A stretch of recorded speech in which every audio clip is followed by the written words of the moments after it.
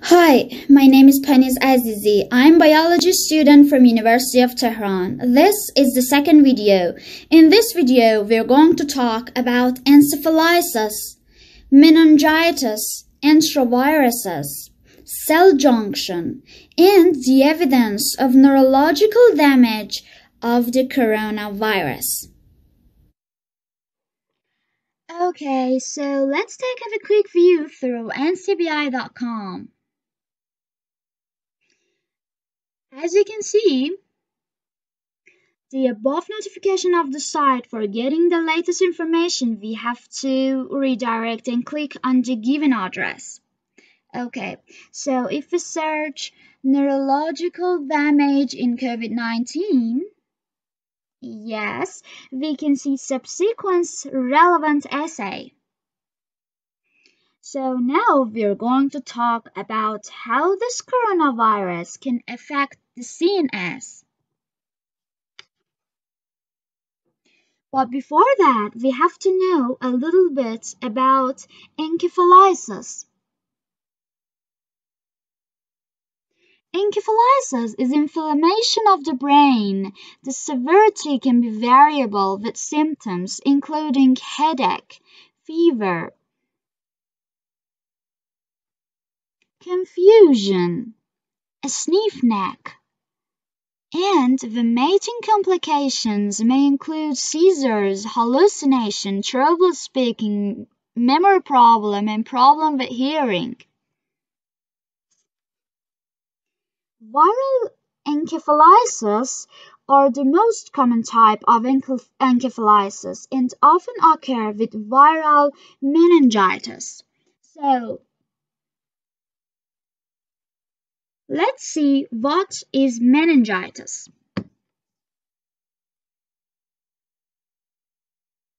The meninges are arranged in 3 layers. The layer that actually touches the brain and spinal cord is called the pia mother. The spider web-like middle layer is called the arachnoid mother. The outer and toughest layer is called the dura mother. Cerebrospinal fluid, which also protects the brain and spinal cord, flows between the meninges and over the surface of the brain. The most common cause of viral meningitis is a type of virus called enterovirus.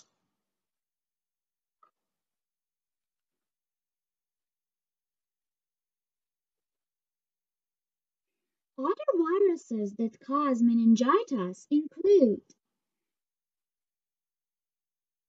varicella zoster, influenza, mumps, HIV, and herpes. So, what are these viruses actually do?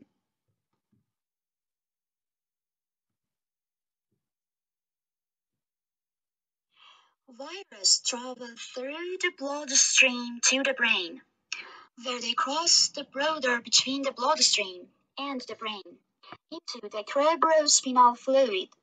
The viruses spread throughout the cerebrospinal fluid and infect the cells of the meninges.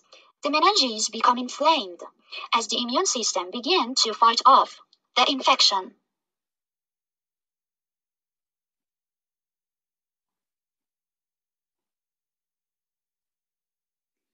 So, encephalitis viruses first cause infection and replicate outside of the central nervous system, CNS, most reaching the CNS through the circulatory system and minority from the nerve ending toward the CNS. Once in the brain, the virus and the host inflammatory response disrupt neural function, leading to illness and complications, many of which frequently are neurological in nature, such as impaired motor skill and altered behavior. Before everything, we have to know for viral encephalitis, the virus should pass through our blood-brain barrier, and let's take a quick view of our blood-brain barrier.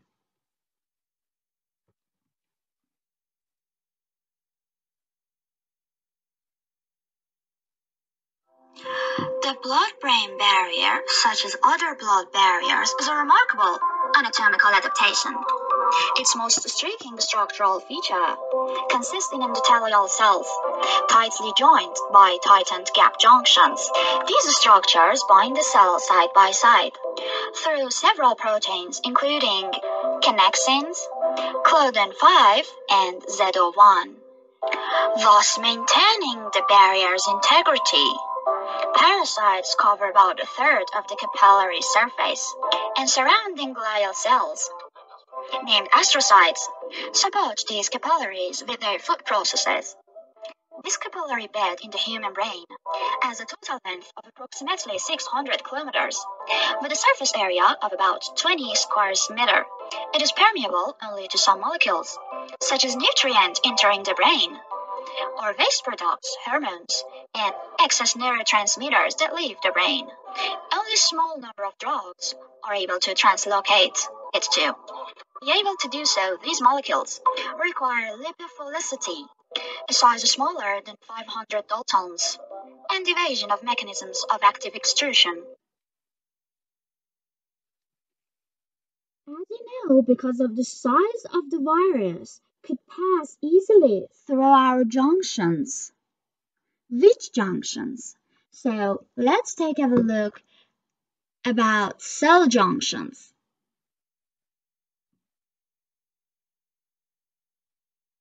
When cells come in a close contact with one another, they develop When cells specialized come in close intracellular contact junctions. with one another, There are three they develop main specialized intracellular in all cells: junctions that tight junctions, anchoring junctions, and gap junctions. Tight junctions seal adjacent cells together tightly with one another, sort of like a zipper, and form a barrier that cannot easily be crossed. Anchoring junctions connect neighboring cells in particular spots.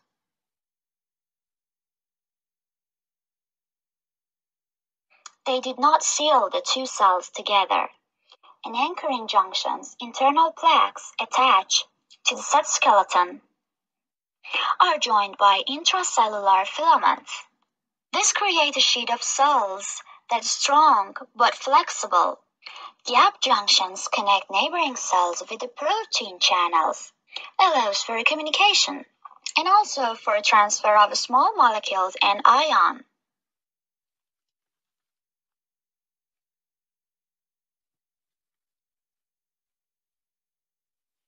As I mentioned in a previous video, coronavirus could easily bind to ACE2 receptors by its spike protein. So we're going to talk about the evidence of distribution of the ACE2 receptors in the human brain.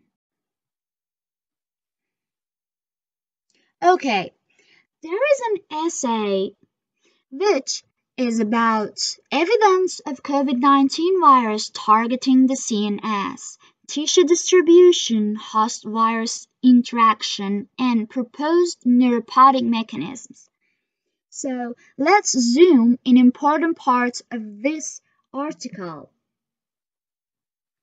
In short time following the outbreak, it has been shown that, similar to SARS-CoV-2, COVID-19 virus exploits the angiotensin-converting enzyme 2 receptors to gain entry inside the cell. This finding raised the curiosity of investigating the expression of the ACE2 in neurological tissue and determining the possible contribution of neurological tissue damage to the morbidity and mortality caused by COVID-19. Here, we investigate the density of the expression level of the ACE2 in the CNS and host virus interaction and relate it to the pathogenesis and complications seen to the recent causes resulting from the COVID-19 outbreak. A recently study posted in medRxiv has reported neurological manifestation in COVID-19 in the current outbreak that involved 214 patients, of which 78, it means 36.4%, patients has neurologic manifestation which affirm our rationale of the neuropathic potential in COVID-19 virus. The presence of the COVID-19 virus in the general circulation understandably enables it to pass into the cerebral circulation, where the sluggish movement of the blood within the microcirculation could be one of the factors that may facilitate the interaction of COVID-19 virus spike protein, which ACE2 expressed in the capillary endothelium. Subsequent budding of the viral particles from the capillary endothelium and damage to the endothelial lining can favor viral access to the brain. The movement of the COVID-19 virus to the brain via the cribriform plate close to the olfactory bulb can be an additional pathway that could enable the virus to reach and affect the brain. Additionally, the finding like an altered sense of smell in an uncomplicated early stage of COVID-19 patients should be investigated thoroughly for CNS involvement. For conclusion, there is some case report about the first cause, encephalitis associated with coronavirus, which International Society for Infection Disease has been published it. Case 1 is a 24-year-old man. He has never been in foreign countries. He felt headache, fatigue, and fever. Upon arrived at the hospital, he had obvious neck stiffness. Blood investigation showed an increased white blood cells. On the further lumbar puncture examination, his cerebrospinal fluid was clear and colorless, and the initial pressure was greater than 320 HDO-millimeter. He was transferred to the ICU with a clinical diagnosis of meningitis and viral phenomena. Brain MRI was performed 20 hours after admission to the ICU. These findings indicate right lateral ventricular and encephalitis mainly on right mesial lobe and hippocampus. So, we claim that this case is important because this case shows that the unconscious patients are potentially infected by SARS-CoV-2 and might cause the horizontal infection. In order to end the pandemic of coronavirus disease, the diagnosis of the disease must be prompt and not overlooked any finding. Finding to the suspected patients in the first step of a preventive measure against the pandemic. It should be kept in mind that the symptoms of the encephalitis or cerebropathia may be first indication, as well as respiratory symptoms, to find the hidden coronavirus patients. Thank you for your attention.